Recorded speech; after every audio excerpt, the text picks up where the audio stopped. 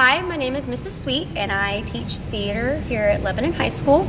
We actually have a very big range of classes to offer in theater arts. We have theater 1 through 4.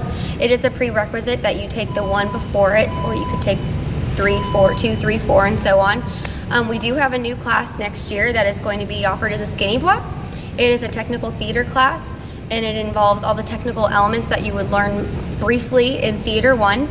It is stage makeup, costuming, set building. You actually be helping with the set build and decoration for the main stage productions. That's in the fall and the spring because it is a year-long class. And there's so much that I could talk about and what you would learn in theater, but I'd rather have my students tell you that themselves.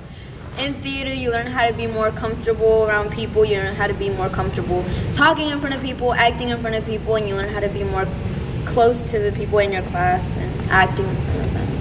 You also really get to just be anybody you want to be, because in acting, you're not just one character. You get to act any way you want to be, and you get to really show off your skills. And you're not judged. It's like a big family, and we learn all kinds of different skills like improv, with quick thinking and critical thinking and things just necessary for life, not just theater.